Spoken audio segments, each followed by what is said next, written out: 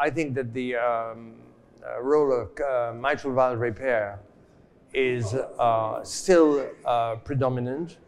More than 80%, if not more, of primary mitral regurgitation are repairable. And what is very important that many cardiologists don't talk about it is that a good mitral repair doesn't have any mitral residual or recurrent mitral regurgitation, and B, it lasts for 25 years with a reoperation rate of 5% at 20 years. So, you know, this is unbeatable. I mean, the durability of mitral repair, the reproducibility of mitral repair is unmatched. The surgeons have to fight to stand firm, but they have to be able to provide good mitral repair with long-term results.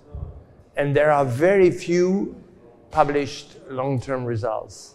The survival curve of mitral valve repair is similar to a matched population that doesn't have mitral regurgitation. So I tell you, for all the percutaneous devices, they have a hard time to face this.